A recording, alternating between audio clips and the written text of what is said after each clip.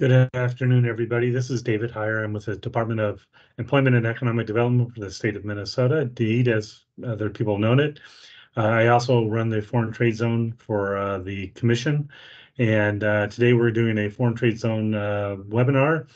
And to introduce everybody and to welcome, we'll hand it off to Kevin McKinnon, the Deputy Commissioner of Economic Development for the state of Minnesota. Kevin? Good afternoon, everybody, and thanks, Dave. Really appreciate the opportunity to be here with you, but also the time that you're taking to learn a little bit more about foreign trade zones. As Dave mentioned, the Economic Development Deputy Commissioner here of DEED, and my history with the foreign trade zones goes back actually to 2001.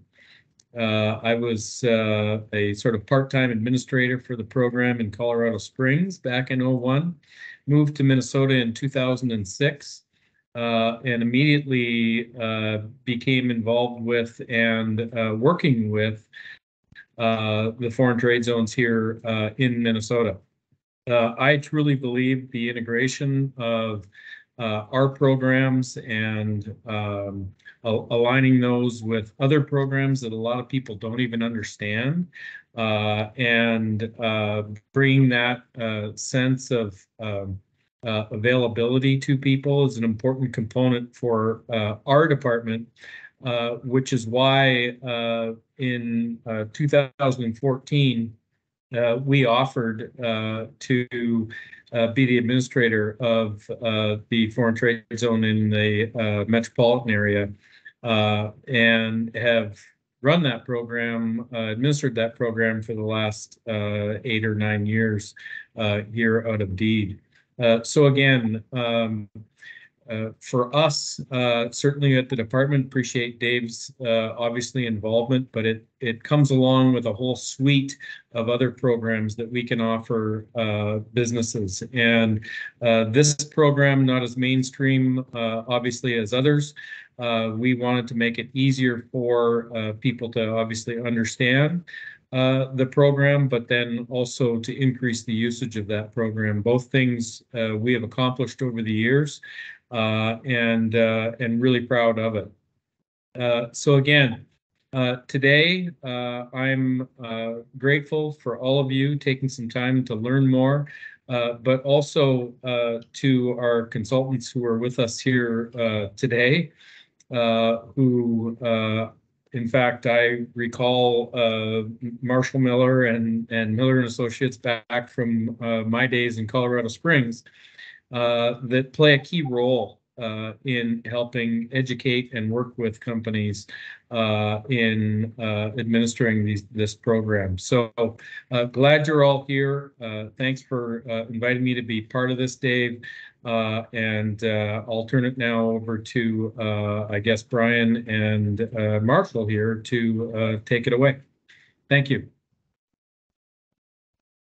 Hello, everyone. Can you hear me okay? Yep, good. So nice to meet you all. My name is Brian Brown. I'm with a law firm called Miller & Company. We support David Heyer and his efforts in their role as the grantee of Foreign Trade Zone 119. He asked us to make a presentation along with some of the economic development people in the region to explain to you some of the benefits a foreign trade zone can offer your business. We've titled the presentation Foreign Trade Zones, possibly the best tax incentive you've never heard of. And that's because this is a program for importers, and it's a way to either defer payment of duties, reduce duty payments, or eliminate them. Duties are obviously a tax. They just have a different name, but they're a tax on imported products at the border. So we've got about 10 or 11 slides. Shayla is collecting questions in the chat, and then we will present those questions and answer them towards the end of the presentation. As always, we want to take a moment to thank today's sponsors. David was more involved with this. David, do you want to take just a second to address the sponsors, and then I will move into the substance of the presentation? Sure. The Foreign Trade Zone would like to thank the sponsors, Anoka County, Carver County, Dakota County, Hennepin County, Ramsey County, Scott County, and Washington County. They're either regional economic development organizations or community development organizations sponsored this event today, and we'd like to thank them for offering that sponsorship and bringing this to everybody's attention. Thank you very much. Okay, Shayla, shall we begin with the first slide? So the slides today are presented with a question on the left and some bullet point answers on the right. These slides will be available for you afterwards. We presented this sort of in the format that business people would want to know. What does it do? What are the benefits for me? Is it popular? What does it cost me to do it? What's involved?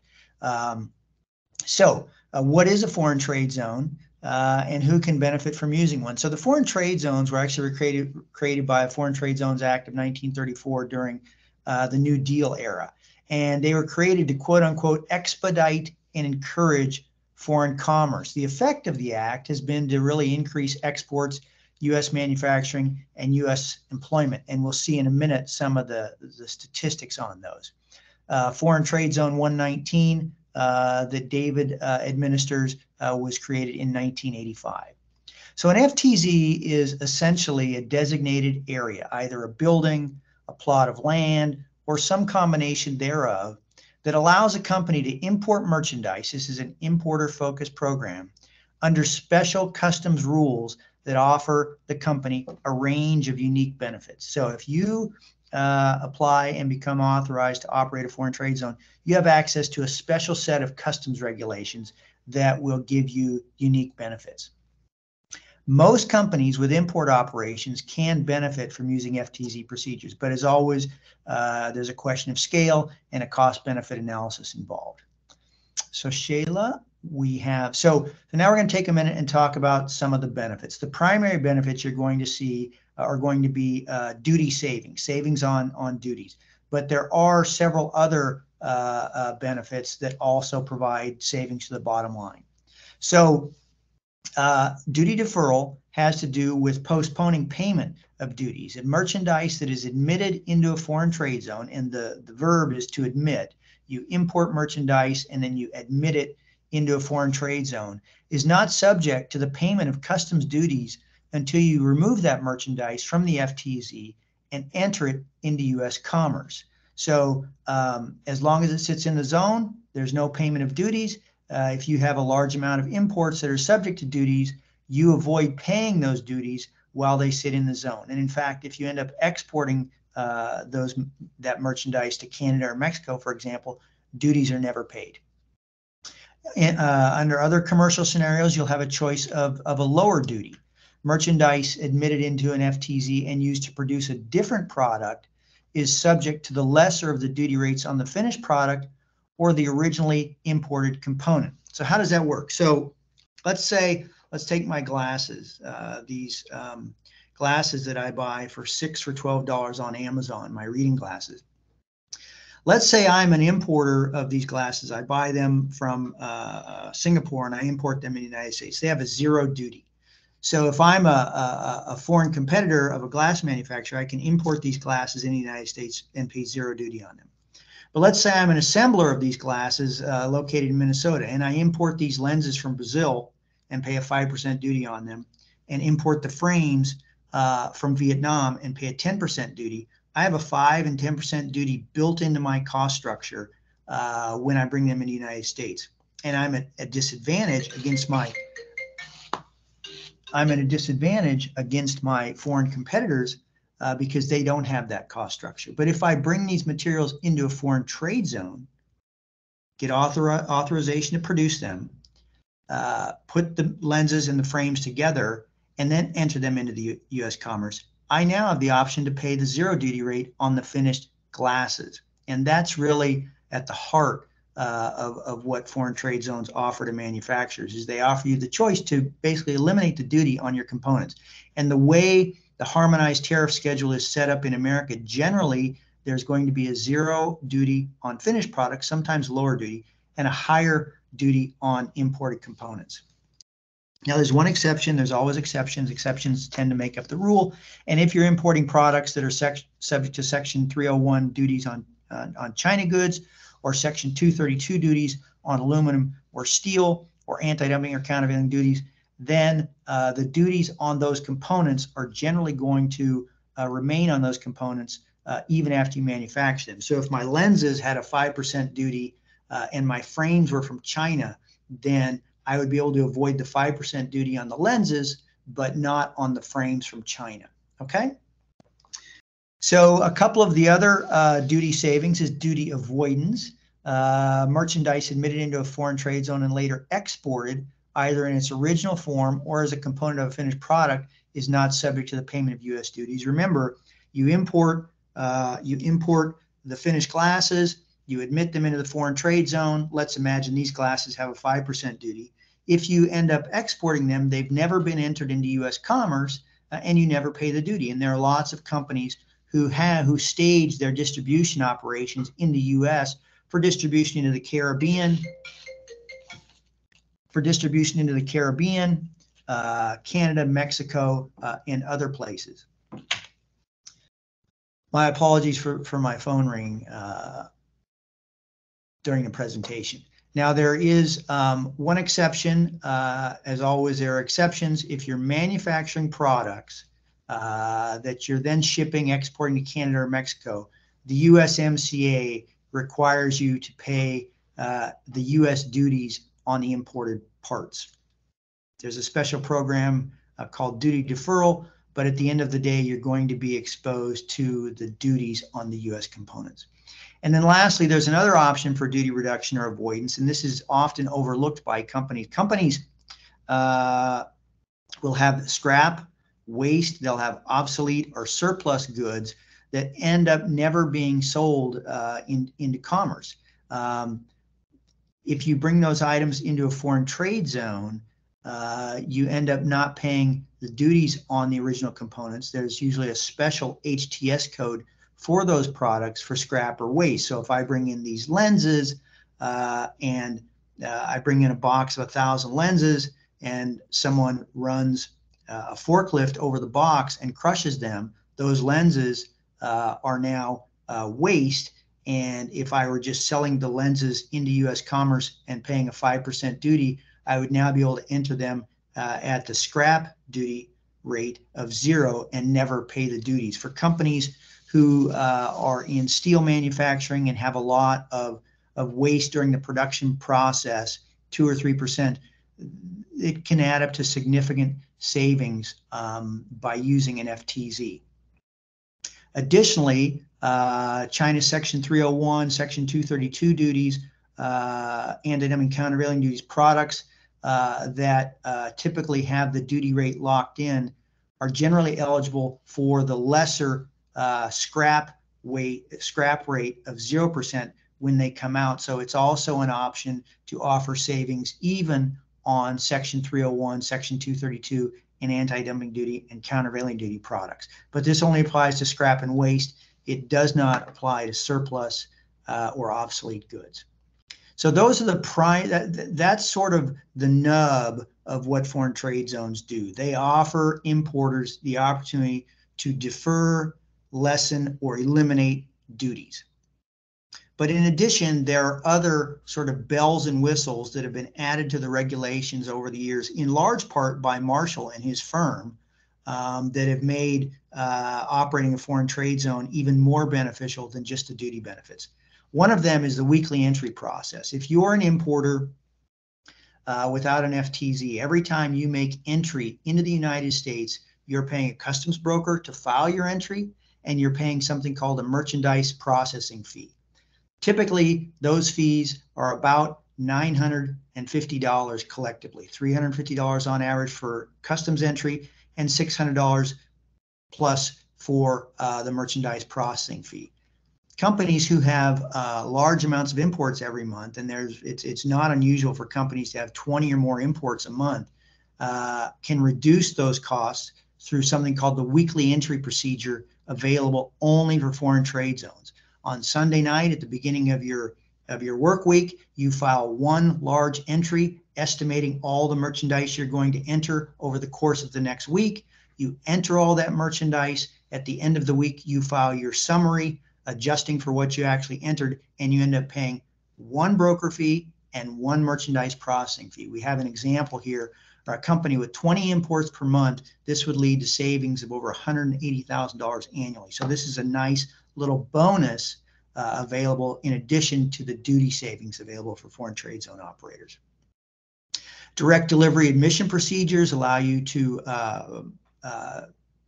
have the merchandise delivered directly from a port to your foreign trade zone without having to route it through the local customs port. This process improves your supply line, in some cases, up to 4 days. It additionally reduces transportation costs. And then we just have sort of on the next slide, just a smattering of different other benefits that are available, typically because of the heightened inventory control procedures that are required. Remember, Customs and Border Protection has allowed you to bring merchandise into the U.S. without declaring it, without paying duties on it, without declaring its value, without reporting its HTS code. They need to keep track of it to make sure that those revenues and reporting are completed properly. So there's an inventory control and record keeping process that you have to comply with. We found that by implementing that inventory control and record keeping system, ICRS, companies actually improve their inventory control, their tracing of inventory, and shrinkage. In addition to the ICRS requirements, when you establish a foreign trade zone, you'll put a sign on the outside of the building saying this is a federally regulated foreign trade zone. Theft of property is subject to federal crimes, such and such and such and such. We've seen companies where that had shrinkage problems, particularly with companies involved in consumer products. Shrinkage was drastically reduced because nefarious employees saw these signs and took notice of it and stopped putting things in their pocket that they shouldn't have. Every time you make an importation by ocean vessel, there's something called a harbor maintenance fee that you have to pay. If you're in a foreign trade zone, you're actually allowed to pay those quarterly. So you'll have some interest savings, which can be significant if you have a large amount of imports. Unlike other programs where merchandise is stored in bond in the United States without making entry, there is no time limit on the storage of material in FTZ. Some companies are regulated by what we call partner government agencies. The Food and Drug Administration is one example. The Food and Drug Administration will often allow companies to bring products into a foreign trade zone that is not authorized by the FDA to be entered into foreign commerce yet, and finish the processing of the products in the foreign trade zone and then bring it into U.S. commerce. That offers significant advantages for companies working in pharmaceutical and other types of industries. There are streamlined return procedures from overseas. If you want to have a product returned from overseas, Customs and Border Protection has a special procedure where you have to prepare a bunch of documentation and track it and show that it was properly exported in the first place. In a foreign trade zone, none of those procedures are required. It's much more streamlined.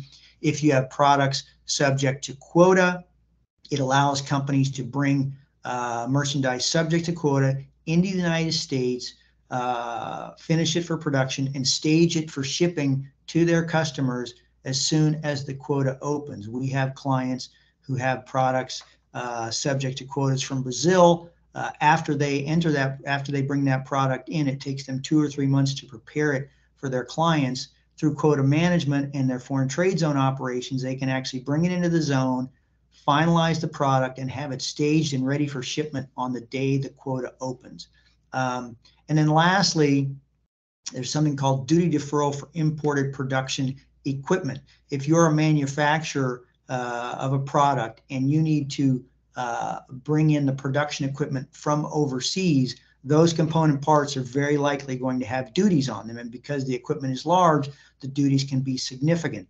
However, if you're bringing that production equipment into a foreign trade zone, you can bring all those components into the foreign trade zone without paying the duty, assemble the production equipment, test it, make sure it's ready for operation, and only then, at the time that it's ready for use, are you required to pay the duties on those component parts.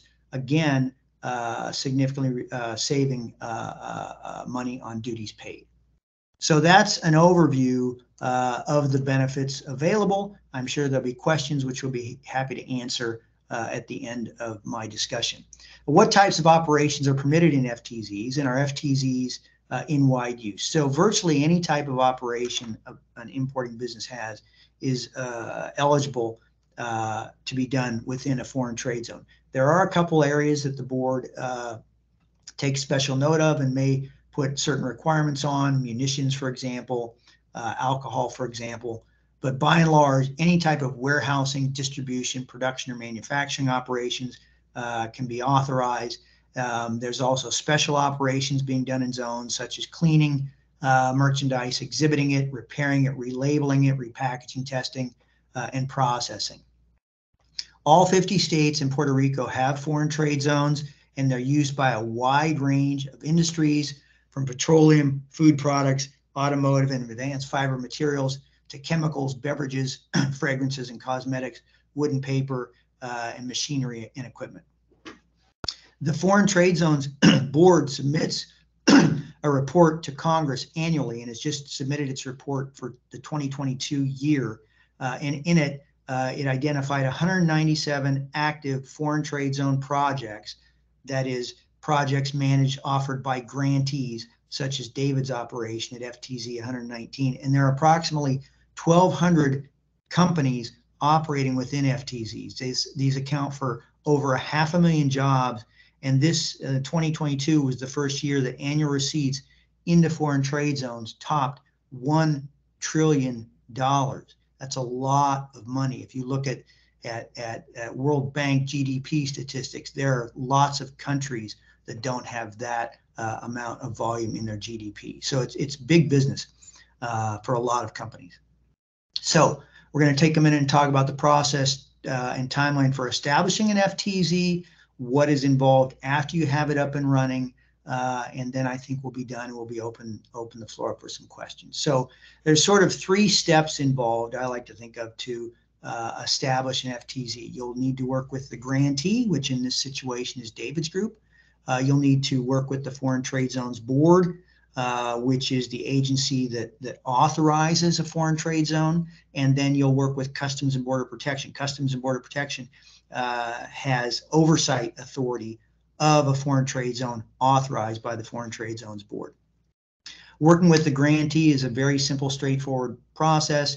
There's an operator agreement that has to be executed. It's a very simple document. An application has to be submitted to the Foreign Trade Zones Board. It is not a complicated agreement. David's foreign trade zone is something called an alternate site framework subzone, which means they have done a bunch of pre-work that allows subzones to be designated in a very short 30-day period. We've listed here the various counties that are within Foreign Trade Zone 119 service area. If your business is within that county, you can get subzone designation in about 30 days. David's organization can also sponsor foreign trade zones and subzones outside of its service area, but it takes about 3 to 5 months for approval. And then on the next page, we talk about the interaction required with Customs and Border Protection. Once you have your operator agreement with the grantee and you've been approved by the Foreign Trade Zones Board to have a subzone, then you work with Customs and Border Protection to activate it for operations. And this requires a little bit of work because, again, Customs is concerned that you have products on your property that have not been imported products that have not been cleared through customs procedures, and they want to make sure they can track it and receive any customs payments that are due on it. So this process takes about 3 to 6 months. It can be longer depending on the circumstances, or shorter depending on the circumstances, certainly if you're up and running and we've worked with you before. But basically, you have to prepare and submit an application for activation that requires you to prepare and submit a detailed Foreign Trade Zone Procedures Manual to Customs and Border Protection. You have to have background checks done on 3 or 4 key employees in the Foreign Trade Zone. Customs and Border Protection does not want criminals involved in running foreign trade zones that contain merchandise that Customs has not yet approved for clearance into U.S. commerce. Customs and Border Protection will conduct a security inspection of your facility to ensure that it has all of sort of the proper security procedures a normal business would have: gating, cameras, some sort of security system, signage, check-in for visitors, etc.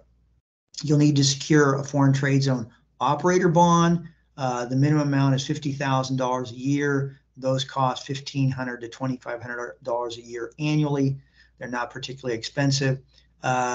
You would want to, in the application, make a request for any special authorities that you would want, for example, weekly entry or direct delivery, as we talked about. You have to request those explicitly, but they're typically granted as a matter of course. And then lastly, and this is the real work, you'll have an enterprise resource planning system now in your facility for tracking your inventory. You'll need to either update that system to account for tracing as required by Customs and Border Protection, or what we typically do, see it supplemented with third-party software, where essentially you run your normal ERP system daily, and then there's a daily upfeed to the FTZ system. Marshall's been working with a consultant for years. He has one that he recommends who's very, very good, who can either put a system together for you and teach you how to run it, or he can manage it for you remotely. So that's what's involved with getting the foreign trade zone up and running. What is involved with, what are the changes that would have to be made to your current operations? There's actually very little changes to current operations that have to be done. Essentially, you'll need to receive, trace, and ship FTZ inventory pursuant to these procedures. And this is primarily done through the FTZ inventory control record keeping system that we just got done speaking about. The merchandise is received in bond from the port. It's quote unquote admitted into the foreign trade zone. That's primarily an automated process. Then the goods are stored or used in the foreign trade zone, and their daily uploads to the FTZ ICRS system from your ERP system. And then lastly, they're shipped out of the zone in conjunction with your ERP system with a daily upload to the FTZ ICRS system. There's either going to be an entry into U.S. commerce, there will be an export out of the U.S., which would be done by an inbound transportation. And then there are lots of FTZs who work within a network of FTZs, and there's just a transfer to another FTZ. And then lastly, there is some nominal reporting that is required annually.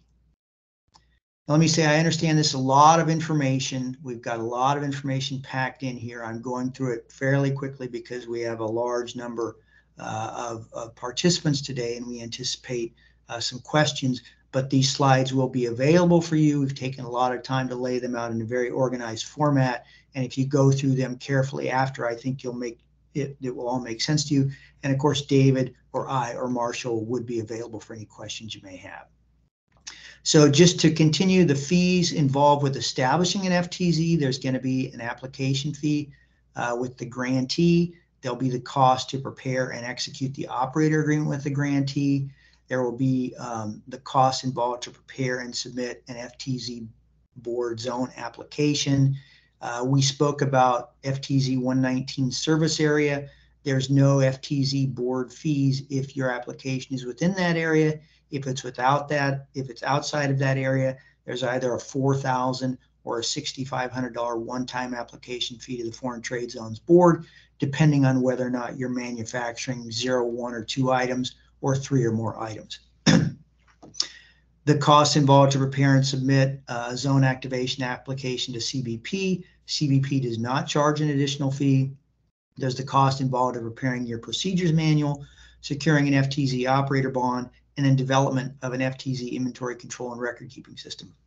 As a rule of thumb, some of the colleagues that we work with who've been doing this a long time, they say in your cost benefit analysis, you should be able to recover all your costs within 1 year. And if you can, then you really want to look hard at setting up an FTZ, because after that, you're going to be able to save quite a bit of money. What are the fees involved with ongoing FTZ operations? There's going to be an annual or monthly fee to the grantee. I think David's is $1,200 plus or minus, $900 plus or minus. It's not a lot of money relative to the duty savings that should be available. There will be some fees involved for dedicated FTZ management, and then oversight and use and updating of the FTZ software and inventory system fees. There can be fees for ongoing training, any internal audits and process improvements, and then legal and consulting fees along the way. So I think that is the last slide. We have one more, I guess, that says, how do I know if it makes sense for my company? And simply you can call David Heyer at the GMA FTZ Commission. He's able to answer questions, and Marshall or I would also be happy to entertain any questions you have about your specific company, the industry you're in, and talk to you briefly about how to do a simple cost benefit analysis to see if it pencils out to establish a foreign trade zone. So with that, that concludes the substantive portion of this presentation, and we would be happy to entertain any questions that you may have. Yes, and so I have quite a few questions that I've collected from the audience, and we are going to stop the recording now for the questions section of the presentation. So get your pen and paper out for this portion of the presentation, because I'm sure if your question gets answered, you're going to want the